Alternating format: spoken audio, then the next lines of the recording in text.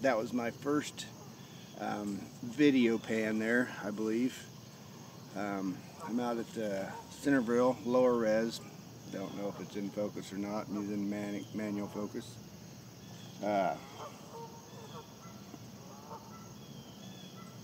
This is unedited, unscripted, and I'll call it the beginning. I don't know, might not end up to be anything, but yesterday was my birthday.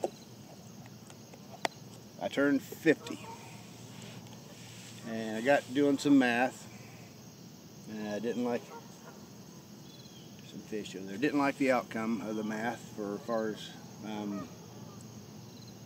things I wanted to do and things I wanted to see in my life. I got thinking about, my grandparents, my mom, my great-grandparents, and where everybody was at. And then that, of course, circled around to my grandkids. Got a few grandkids now, pretty young. They'll remember me, I'm sure. But I mean, how far does that take you? I don't remember my great-grandparents, or their grandparents, or my great-uncles, or, you get the idea. So I guess the point of this is I had a realization that YouTube gives one the ability to basically leave their mark. My grandkids can, maybe see what I was like when I was 50. I wish I would have started this, sooner. So much of you have that opportunity. And basically, in turning 50, I decided to do, 50, I consider it old age.